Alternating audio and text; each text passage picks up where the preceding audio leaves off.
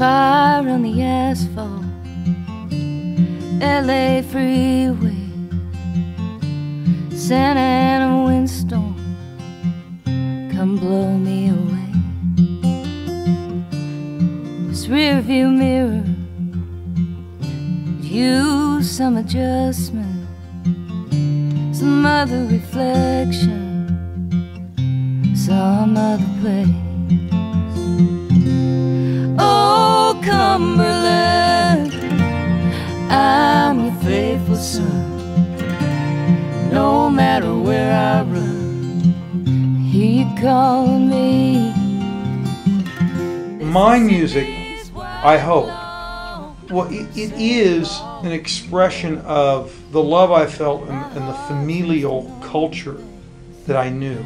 Hopefully, it's a, you know, especially those early records and the things I wrote, Miner's Prayers about his death, and or it references his life, and it was after his passing that I came back and wrote it. I wrote it out here, and Bury Me, I wrote out here.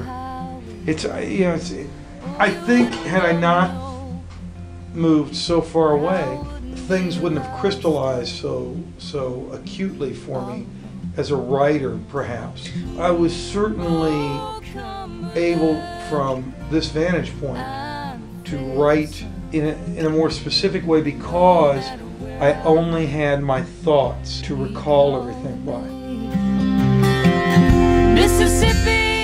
We didn't even have note shape singing. There was not even any musical staffs allowed. In the mountains, now you would go to other primitive Baptist churches in Lexington or Knoxville. Of course, they would sing out of hymnals. We sang out of a little leather-bound hymnal called the Goebel hymnal. Old lyrics, you know, from Shakespearean times. A lot of minor melodies. The harmony was kind of stacked the way a dulcimer is tuned. Very similar, if not identical, to Ralph Stanley's upbringing in music. Because when, you know, I would go to church when I became familiar with Ralph Stanley, well, that was very familiar to me, because that's the kind of singing I'd always heard. You know, some really beautiful voices.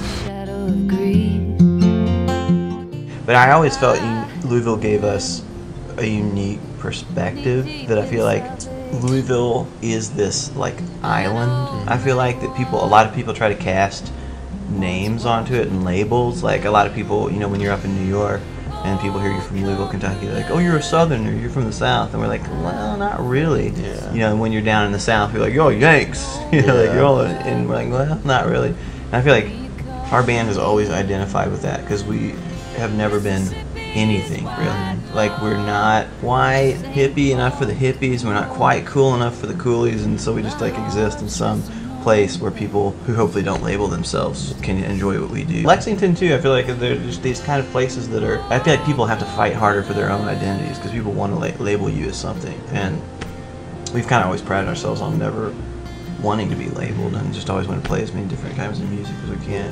But I think that's the biggest thing with Louisville, is that it, you know, it has to fight for what it is.